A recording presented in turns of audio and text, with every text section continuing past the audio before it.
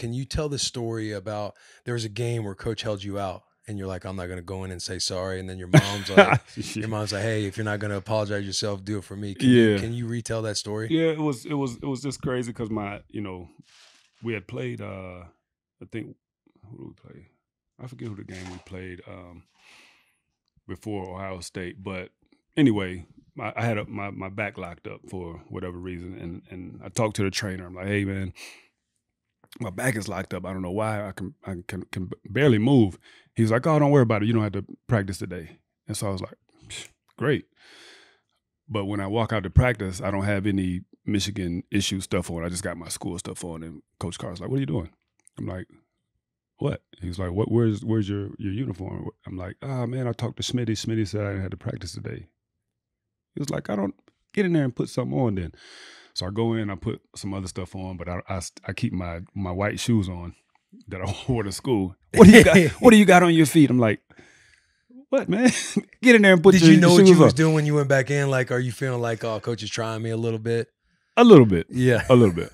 But then this was 96. 96. It was, so a week before Ohio State game. And so I came back out, and then I'm on the sideline and talking with some of the fellas, and coach, he singles me out. Hey, Charles, come here. I go over there to the offense. Hey, you need to pay attention. I'm like, Coach, I'm paying attention. Like, what's going on, man? Well, if you're going to be on the sideline, you're not practicing, you need to pay attention. I'm like, all right. So I walk on the sideline. A few periods go by. He calls me back over there. Woodson, get over here. I'm like, damn, what is going on today, man? I go over there. Hey, if you're not going to pay attention, you can just leave. And I was like, all right, I'm out. So I left. I went back to the dorm, and little time passed, day or two. I don't know. I can't remember the timeline of that, but I get called down by my position coach, Vance Bedford. He's like, hey, listen, coach wants to talk to you. When you go down there, just go ahead and apologize, and then he's going to let you play this week. And I was like, Coach, no, I'm not apologizing. He's like, listen to me, just apologize. So I go down there, me and coach talk a little while. And he's like, do you think you justified yourself by walking out of practice? I was like, yeah, man, because I don't feel like you got to make an example out of me in this whole thing. He was like, all right, well, you ain't playing this week. I was like, all right. I got up and walked out. Went down there back to Coach Bedford's room, and he was like, all right, what'd he say? I said, I'm not playing this week.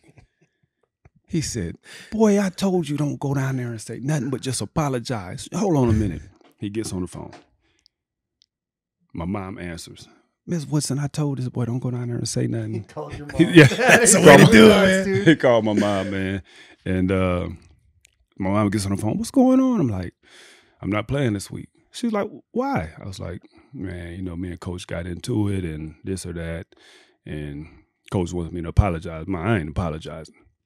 She was like, okay, well, just do this. If you're not going to apologize for yourself, apologize for me. And I was like, yeah. Are you kidding me? She broke me. So you went in there and did it. So I had to bend. You talking about bend the knee? I had to bend the knee, man. Mom's.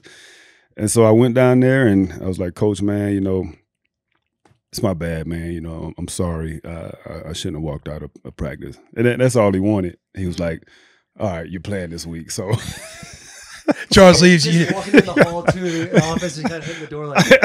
You should have saw how slow I walked down there to his office too. I bet, dude. I was fuming, yo. You brought up Schmitty, who's a Michigan the head trainer for the longest time. He's the guy that you get an X-ray. You'd be like, Schmitty, what'd the X-ray say? X-rays don't talk, friend. Yeah. You kind of keep walking. Yeah, smart alley. Schmitty and then Big John. Big John. Oh, Do you have any Big John stories? Because I'll preface one real quick. So obviously I was in the dark ages of Michigan with Rich Rodriguez and Brady Hoke. No disrespect to them.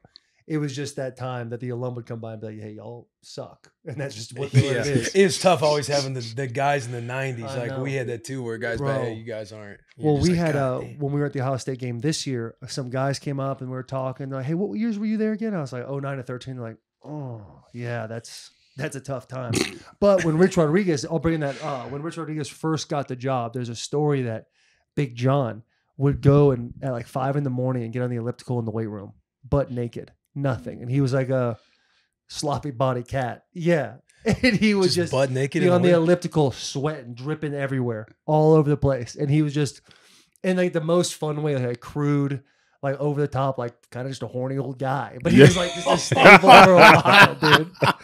That being said, I don't have the stories. Like some of my teammates have more in-depth stories of Johnny, but Big John was kind of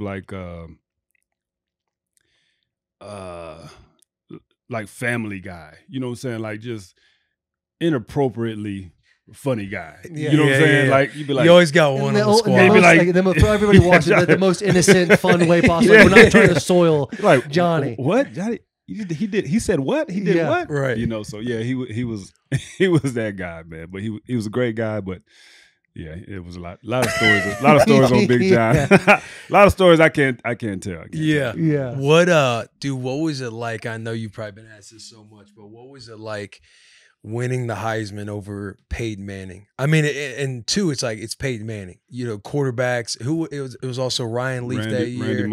Randy Moss, but the quarterback Peyton Manning, he's got the complexion for the protection, and you end up winning the Heisman, like being a two-way player. What was that like when you won that?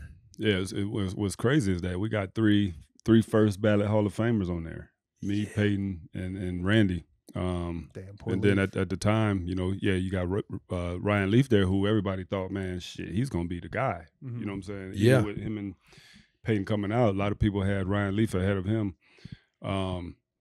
But the thing about it is that, you know, I thought throughout the season, I played myself into a position where people recognize who I was as a player, and I thought I was the best player, but I didn't think I was going to win the Heisman.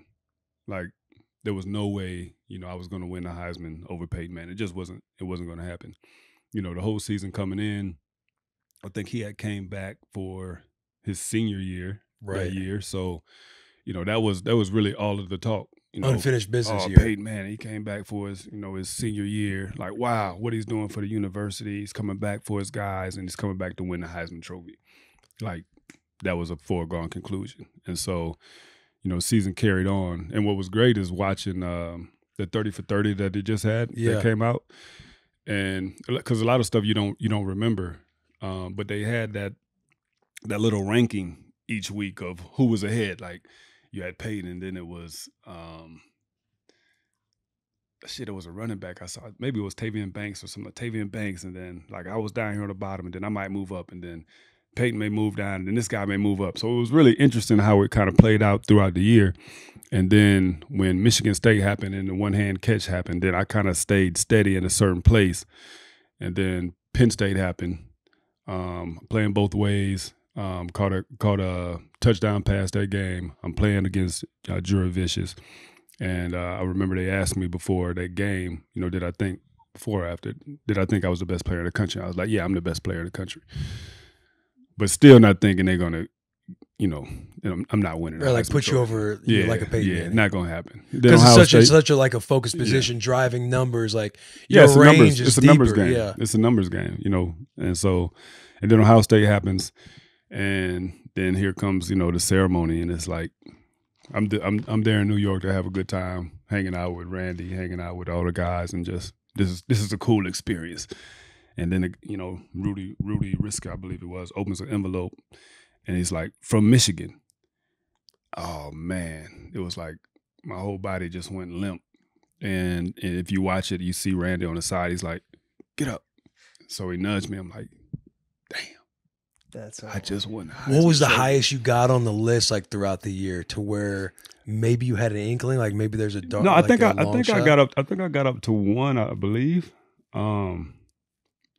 But it just rotated. So it was 1 and 2, and maybe 3, then 2, then 1. So it was kind of cool, you know, to see some of the footage, because like I said, a lot of that stuff, man, it's a long time ago for me. But a lot of stuff you don't remember. Interviews that you did, you know, certain things other people said. So yeah, man, it was cool to relive that. How people don't talk about this, but like you win the Heisman, obviously it's such a surreal moment. Your blood's pumping. Like, how stressful and nervous were you giving the speech, accepting your Heisman Trophy? Dude, I didn't have. I had nothing. Yeah, I had nothing. Hey, thank you.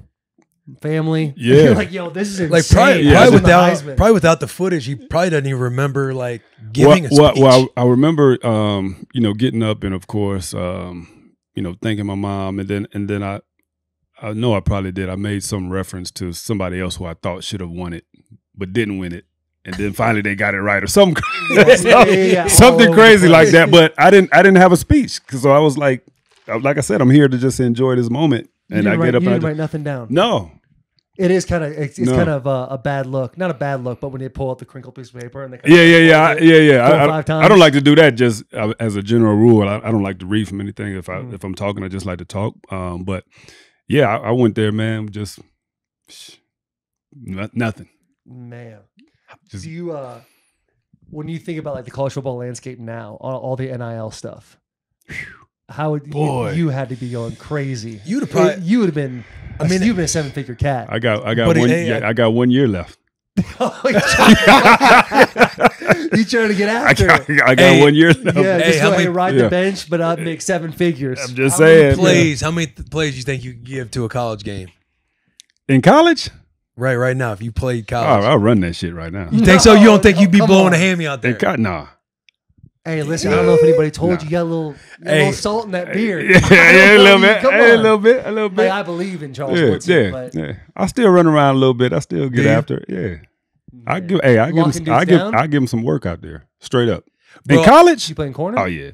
I could play anything.